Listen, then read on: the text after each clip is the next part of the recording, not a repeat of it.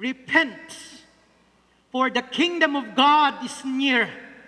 Brothers and sisters, on the very beginning of the ministry of Jesus Christ, this is the keynote that He gave to the people. Repent, for the kingdom of God is near. This is a very straightforward and the very beginning of the ministry of Jesus Christ, sending the very purpose of His mission in this world, telling people that they have to come back to God because the coming of the kingdom of God is near. Fearless. This theme is common. For many years, this has been going all around this world. But brothers and sisters, let me tell you something today, that this event will be not any other event that you have attended. It is not just any other worship service that you have attended here in PIC, because I know today God is going to work to the hearts of the AUP students.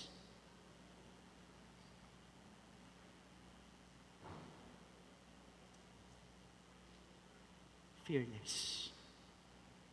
Fearless.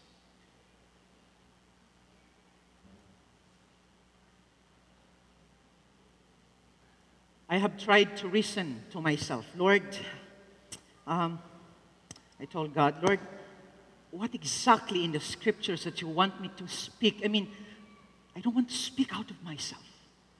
I said, Lord, give me something new, something that I don't know, so that I can depend on you. A topic or a person that can best speak about conquering the fear of failure. And so this morning, I want you to know that the Bible, the Word of God, is able to tell me. And I want to share it with you. Very excited. But before going forward, I invite you to join me in prayer. Let us pray.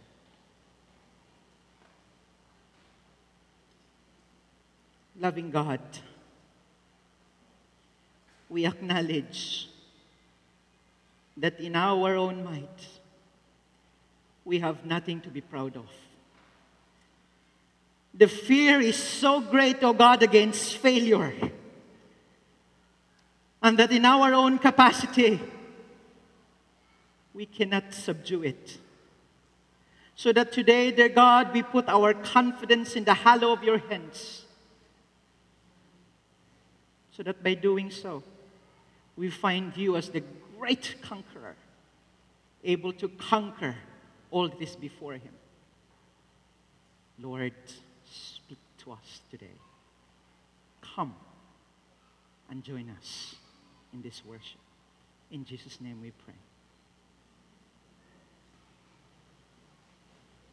I'd like to invite you, brothers and sisters, to open your Bibles with me. I was trying to reconcile what could possibly be the topic or the title of the topic. So I was impressed to choose I Conquer. Thus saith the Lord.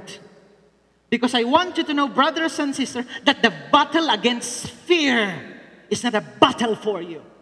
It is a battle that God is going to it is a battle that God Himself is going to, I don't know what kind of word could possibly be used so that the conquering power of God could be best explained. Name them. God will conquer.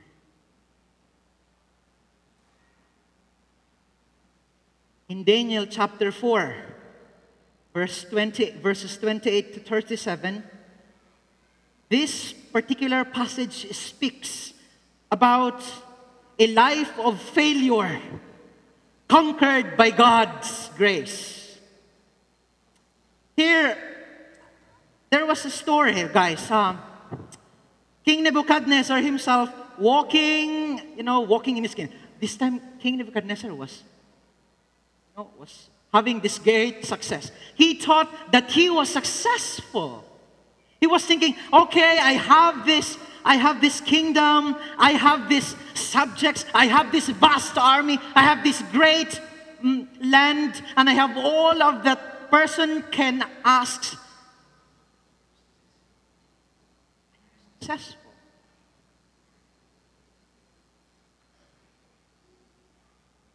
Verse 28 affirms to us that this story took place and that King Nebuchadnezzar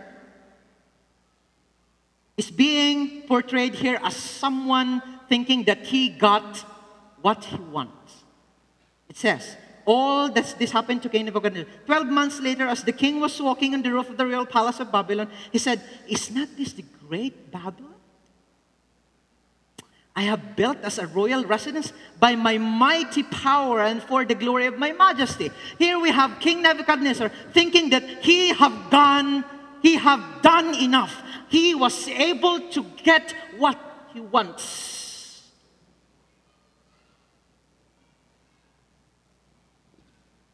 What is it, brothers and sisters, that you say, I got this.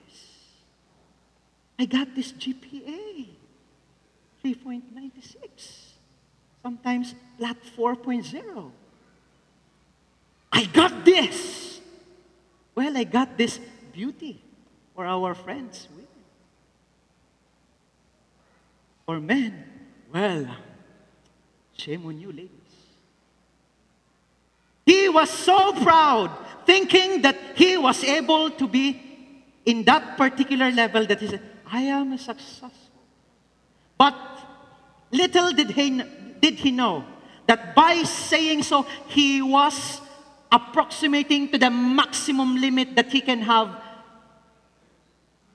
going to fail.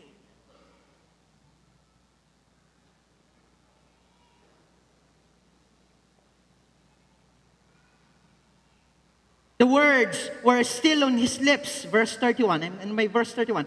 When the voice came from heaven, this is what is decreed for you, King Nebuchadnezzar. Your royal authority has been taken from you. Brothers and sisters, let me tell you something. Anything that hinders you from coming to God, He is going to take that away. I promise you. And the Bible speaks to us that anything that hinders us from God, He is going to take, whether you like it or not. Why? Oh, that's unfair. I got that one.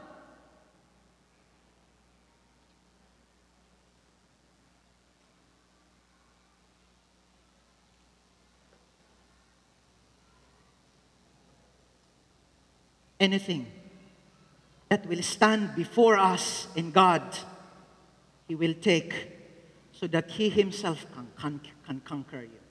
Brothers, with that wall separating Nebuchadnezzar from God, God cannot just simply sit and say and look at Nebuchadnezzar, oh my son. Brothers and sisters, our Father in heaven cannot take His son going somewhere else, going to the place where He wanted him to be. But Brother Nebuchadnezzar, thinking that he is successful, he was able to get anything he wants, go on by himself. You will be driven away from people and will live with the wild animals. You will eat grass like cattle. 7 times will pass until you acknowledge that the Most High is sovereign over the kingdom of men and gives them to everyone He wishes. Immediately, what had been said about Nebuchadnezzar was fulfilled, and he was driven away. Brothers and sisters, to tell you, we might have been thinking sometimes, okay, this is what the Lord said. It's not going to happen, you know. I saw them many times. But brothers and sisters, mind you, challenge God.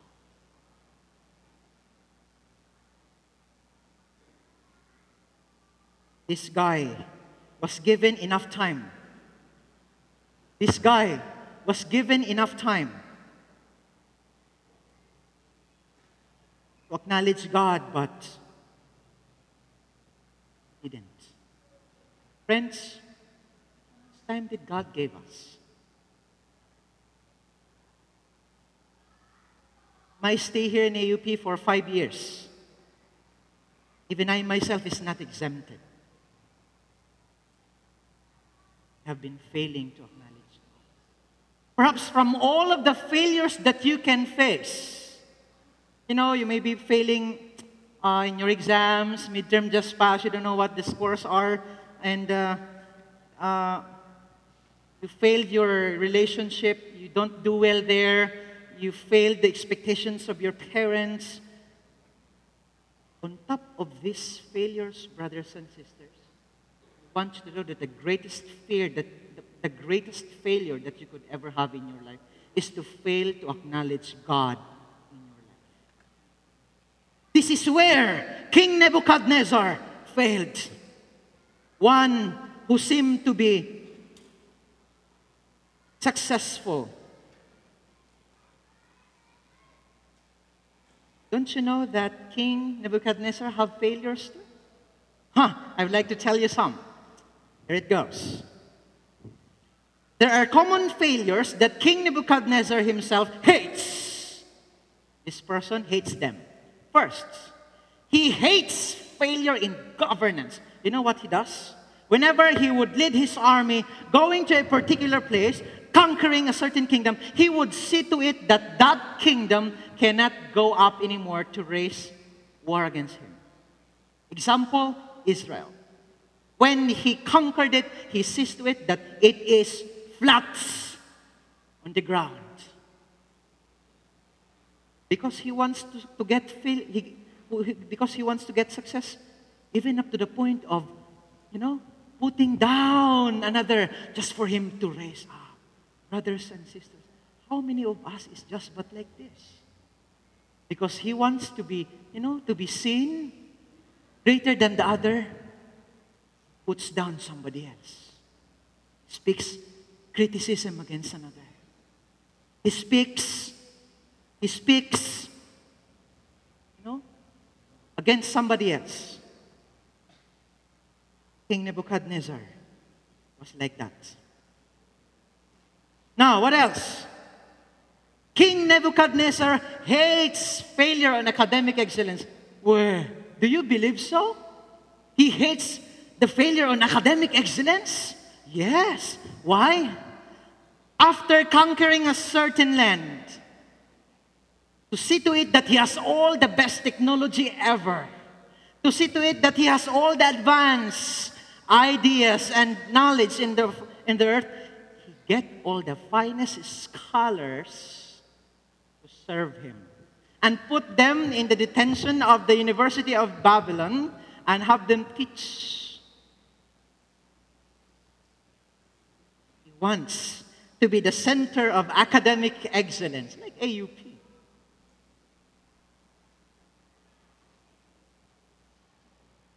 But this time, he wants to do it because he wants to subdue another country.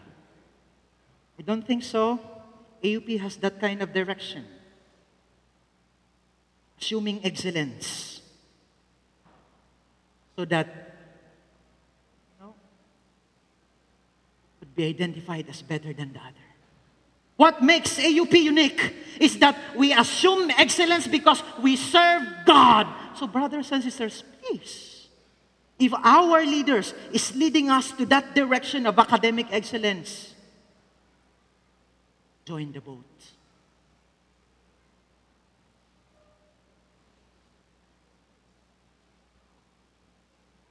Lastly, King Nebuchadnezzar hates failure of career. When he was given the dream about the statue, he was bothered. He cannot sleep. Why?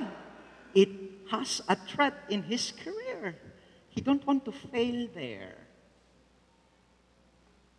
Many of us would fight so that I, being the president, should not be changed. That I am doing this, no one should go between me and my career. fifth-year student, I can connect with this. But here we find the statue presented by God to King Nebuchadnezzar as one that is, with different types of metal and, all of this description. But King Nebuchadnezzar, wanting to be only himself, none others coming after him, made a full gold statue. See? He hates failure of career. Yes, King Nebuchadnezzar was successful in conquering the world, but he failed to conquer himself. What else? Our friend may have been, indulging all the honor, all the glory and the wealth. But tragically, Nebuchadnezzar, who once had a great palace, who once had a great peace, prosperity, and power, now lose it along with its mind. Brothers and sisters, where is your confidence? Sometimes we put much confidence on our intellectuality. We put much of our confidence on our capacity. We put much of our confidence to what we can do. We eliminate God. This is exactly what happened to King Nebuchadnezzar. This great king before whom millions trembled in fear has been reduced to a pathetic, repulsive, ugly beast. God knows how to get the attention of King Nebuchadnezzar. I want you to know, brothers and sisters, that today, whatever is that failure that you are facing, whatever is that struggle that you are facing, God is able to get your attention. Whatever it may be, I'm excited to know. But it is between you and God. He was very excited. I was very excited to know how will God remove me that kind of failure. I may not be able to say that to you, but I want you to know that God is able to subdue me. His failure to acknowledge God was too great that all that he stored isn't good enough to pay the price. His gold, glory, and greatness combined worth nothing when he needed them most. Have you come to that particular certain when the people you trusted cannot help you? When the knowledge you have been trusting failed you? When everything that you thought can help you is now useless? Pause for a while. God is going to do something.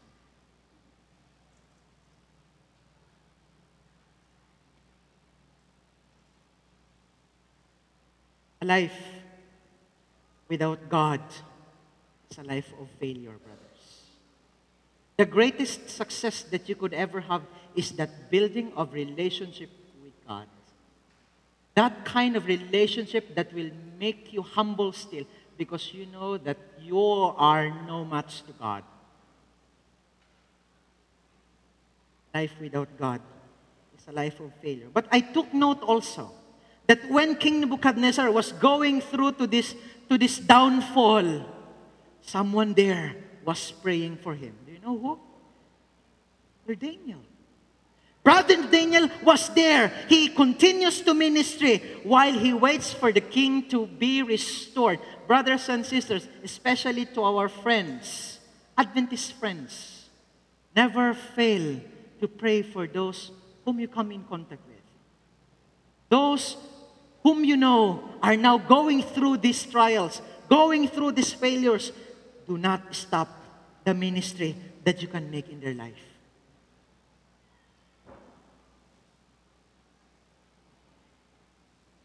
There are common failures.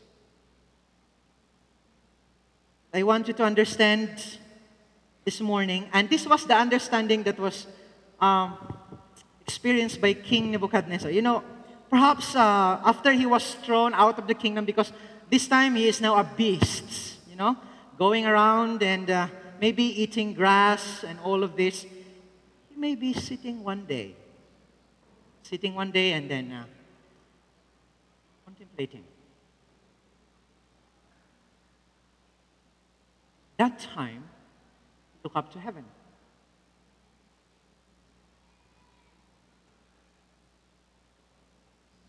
Marvelous God. That very moment, when he acknowledged God, everything that he lost restored to him. Brothers and sisters, there are common, King Nebuchadnezzar was able to notice it. There are common reality about failure. In verse 34 it says, at the end of that time, King Nebuchadnezzar knows that failure is sent forever. That is not forever, brothers and sisters. I want you to know that it is only for a season. At the end of that time, failure, brothers and sisters, can be ended. How? Inviting God.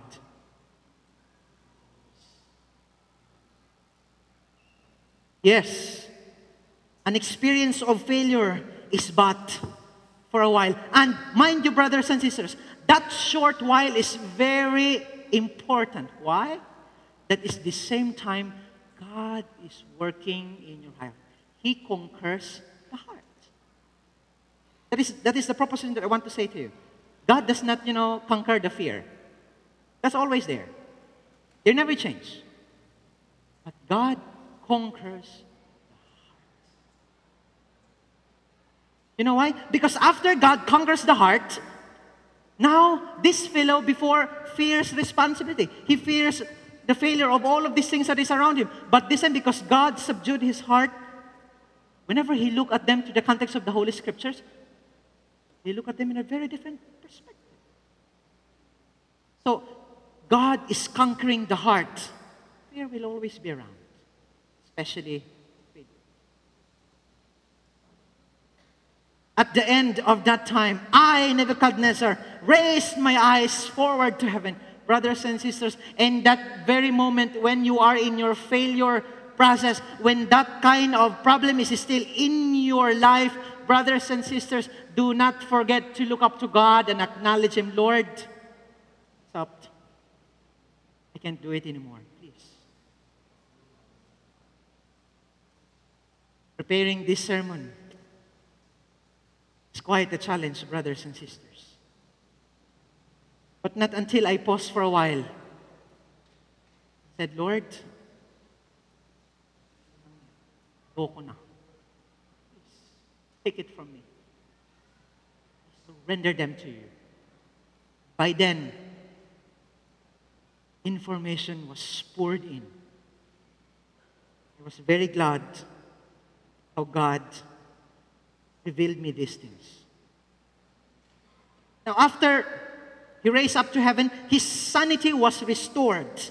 Then I praised the Most High. Brothers and sisters, whenever we have that kind of experience that God is restoring us in our status. God is restoring us everything that we have lost. Don't forget. Praise God. Don't forget to praise God. So, after he was being restored, he exalted God and all of that, in all of his dominion. And now, this person who was once thinking about self, now exalts God. An experience of failure then is an opportunity to extol and praise God. What is that failure experience, brothers, that you have today? Exalt God. And what else? After that kind of situation, after he was restored, now there is something unique. He spoke about the testimony of his life. He is now standing before the crowd. King Nebuchadnezzar now is standing before the crowd and speaking about the testimony of how God transformed his life.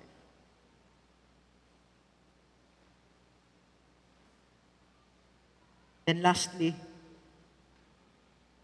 an experience of failure is a process in which God refines the character and God restores that which was lost. In verse 36 of Daniel 4, it says, at the same time that my sanity was restored, my honor and splendor were returned to me for the glory of my kingdom. My advisors and nobles sought me out, and I was restored to my throne and became even greater. Brothers and sisters, God is refining your character today. In all of these failure experiences that you have, God is refining your character. Much more so, watch out, guys. He's going to restore to you everything that you lost and even greater.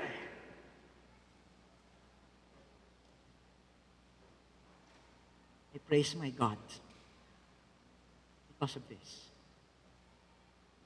I praise God that He is able to humble one who was thinking that he was successful. I praise God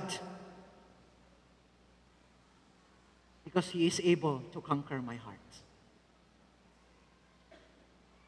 Here in the end, Nebuchadnezzar, instead of standing on his rooftop,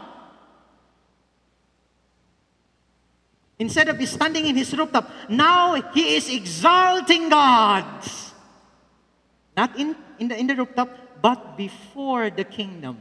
Not anymore in that highest position. Not anymore somewhere else. But this time before His kingdom, knowing that these are the gifts of God, he is now standing, praising God. Too bad. He have to lose 7 years in his mind.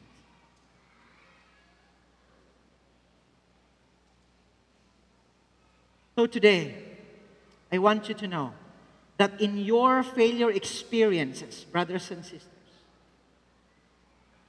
find that particular spot where God worked. Where God worked. And from there, start praising God for what He has done to you.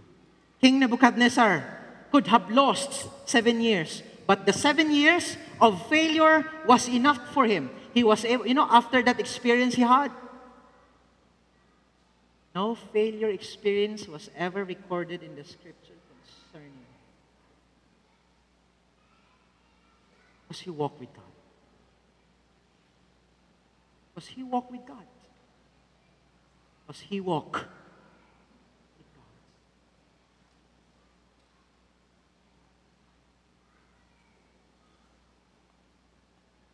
And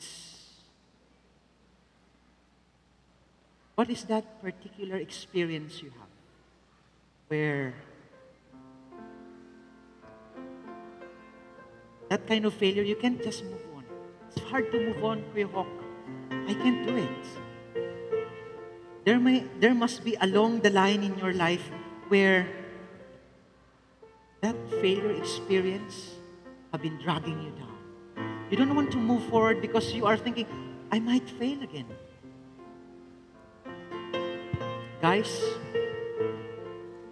I want you to know, fear not, because God can conquer your heart so that this time onward, you have a very different perspective about that particular failure you fear most.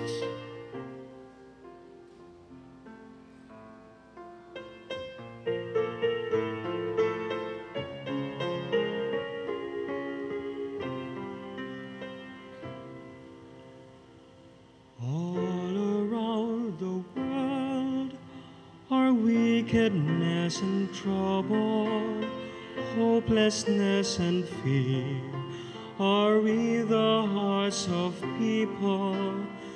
These are Satan's wiles to cause my life to stumble, but in Christ I put my trust. There's no need to tremble. I am fearless because my whole life is in Jesus. I am fearless because it's Christ who lives in me. As I am folded to His breast, there within His arms to rest, I am fearless because He lives in me.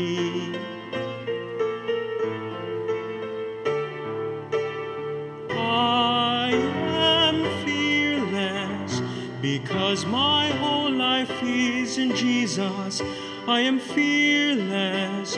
Because it's Christ who lives in me, as I am folded to his breast, there within his arms to rest. I am fearless because he lives in me. I am fearless because he lives in me.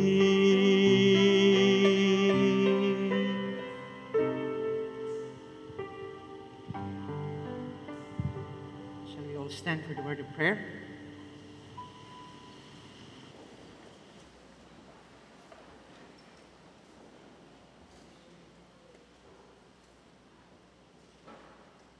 Father God, this morning we are standing before your throne. Lord, we are carrying with us the experiences, some of them, oh God, about failure. It's just so hard for us to let go of them, oh God. They were following me. They were following us. Oh Lord, I want to get rid of them.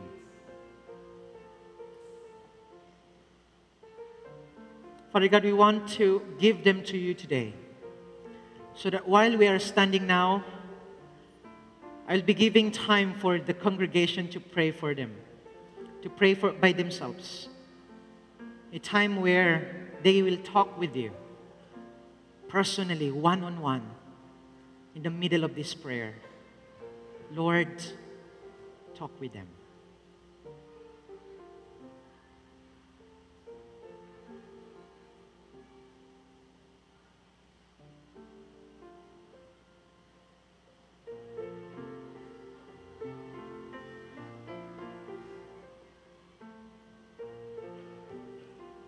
Father God, we want to claim the victory of the risen Savior Jesus Christ,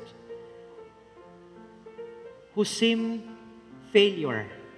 Many people may look him being crucified a failure. But no, because he was crucified, he was successful to redeem me, to redeem each one of us, oh God. Lord, we would like to claim that promise that our Father in heaven is able to conquer our hearts. Lord, conquer our hearts now so that this failure that we are carrying in our back will be let go. Sustain us, O God, with the strength that comes from above. That as we move forward, we shall continue to trust you, O Lord. Thank you for blessing us today. In Jesus' name we pray. Amen.